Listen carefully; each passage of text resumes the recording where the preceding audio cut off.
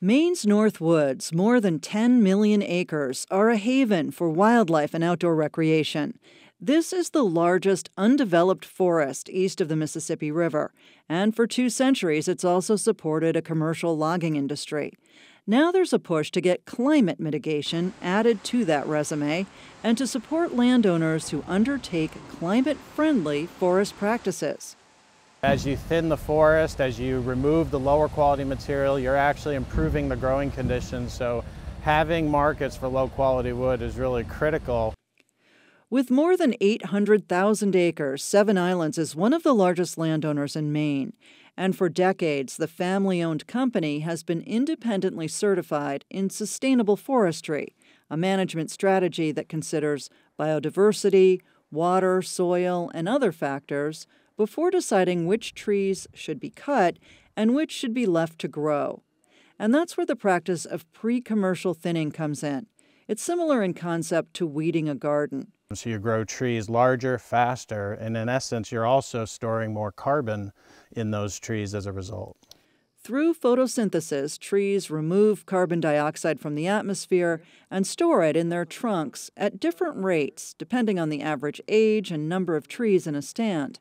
But they also release it when they're cut down, decay, or are burned.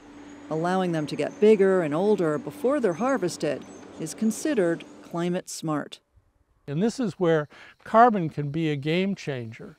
NEF's research, currently being peer-reviewed, suggests that if climate-smart forestry is combined with forest conservation and the expanded use of wood products to replace fossil fuel-dependent steel, concrete, and plastic, New England could reap the rewards. Our analysis shows that the amount of carbon that the forests could remove within the next 25 or 30 years amounts to about 30% of the total emissions reductions that we need in New England.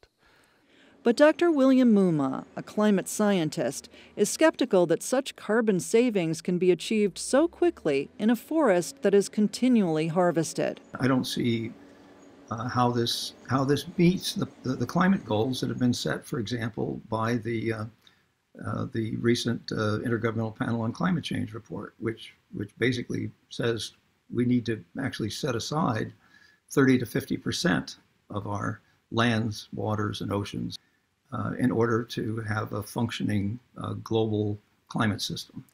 And in the wood products industry, there's also concern about promising too much. Patrick Strauch of the Maine Forest Products Council says the Maine woods are already offsetting about 60% of petroleum emissions, with another 15% of carbon stored in wood products. I want to make sure we don't have unrealistic expectations about how much more we need to contribute to that effort. Alec Giffen of NEF says improved forest management and expanded markets for wood products must both be considered part of any climate solution. The challenge for landowners is that climate-smart forestry requires additional investment up front, and the payoff takes a while. Finding ways to help landowners put that investment back into the ground is really critical.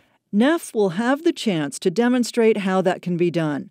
The U.S. Department of Agriculture recently awarded the organization and more than 20 large landowners and other partners a $30 million grant for a pilot project on 100,000 acres. Dr. Muma says he'll be watching to see the results. Until then, he and Alec Giffen do agree on one key point, that it may be time to compensate forest landowners not only for the wood products they produce, but for the recreational, ecological, and carbon storage benefits they provide.